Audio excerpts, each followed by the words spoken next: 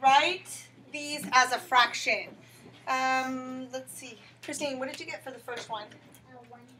1/10. 1/10. Okay. And what did you get for this one, Emil? 300ths. 300ths.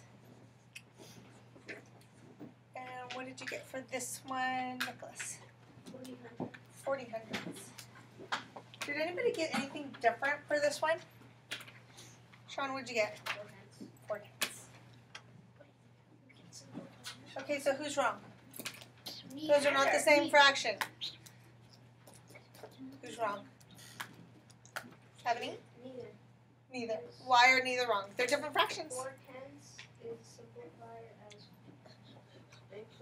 40. 100 is simplified to 4/10. Okay, so you can simplify 40/100ths to 4/10. Is this in simplest form? No.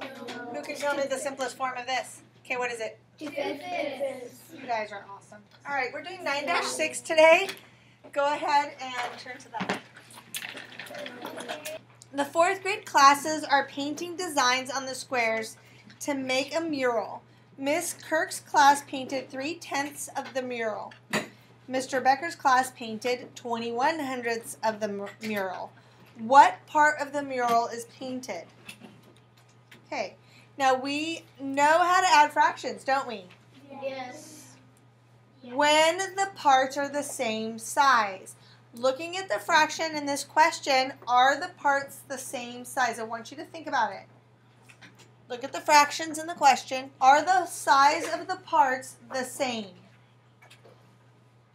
No. No, they're not. Who could tell me what size parts? Raise a quiet hand if you can tell me what size are the different parts. There's 2 different sizes. What are the 2 sizes, Jaden? Tenths and 100ths.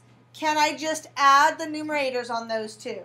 No. Why can't I just add the numerator? Luna. The denominator shows that they're different size parts. So, can I find a way to add these 2? Yes. Ethan, what should I do to add these 2? Okay, so I can change the 3/10, and we look down here and we see that they're already doing that. I can change tenths to hundredths. I know how to do that. I shouldn't see pencils going. If I multiply 10 times a number, I get 100. What number do I multiply it by, class? 10. So if I multiply the denominator by 10, I multiply the Numerator by 10. So 3 times 10 is 30. Okay, so now I have this 3/10 is now 30/100ths. Can you see it? There we go. Okay. Can I now add 30/100ths plus 21/100ths? Yes. Because the size of the parts are the same. So I can do 30/100ths plus 21/100ths, which is 51/100. 51/100ths. Very good. So 51/100ths of the mural is painted. Find 400ths plus 1/10. Again, do they have the same denominator? No. No. Which fraction do I need to change? 1/10. Just tell me. 10. 1/10. I can multiply 10 times what to get 100? 10. So if I multiply the denominator, I multiply the... So 1 times 10 is... 100. So I have 10/100ths. They've already put it down here for us. We also are adding the 400ths. 400ths plus 10/100ths is 1400ths. Sean lives 5/10 mile from the store. The store is 25/100ths of a mile from his grandmother's house. Sean is going to walk to the store and then to his grandmother's house. How far will he walk? We're going to change this first to fractions because we know how to add fractions. And adding decimals aren't as simple as just adding those 2 numbers. There is a little bit of trick to it. So right now we're going to start with changing them to fractions. What does 5/10 change to as a fraction? Raise your hand. Owen. 5/10 like this, right? Yeah. And, oops, 5/10 right here. And what does 25 hundredths change to as a fraction, Lydia? 25 hundredths, like this. Okay.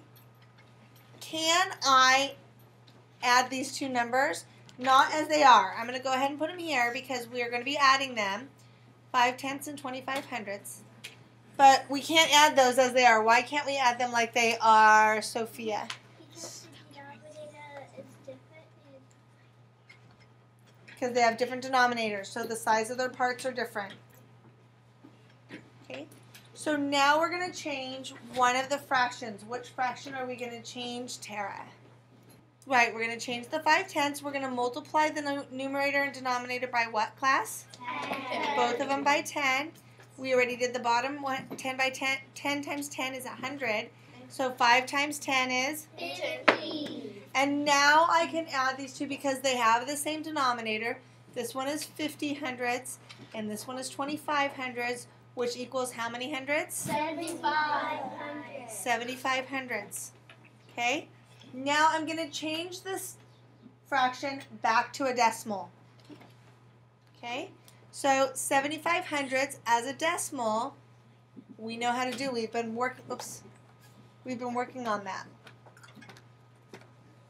So we know how to change that back. So Sean walked 75 hundredths of a mile. Let's try one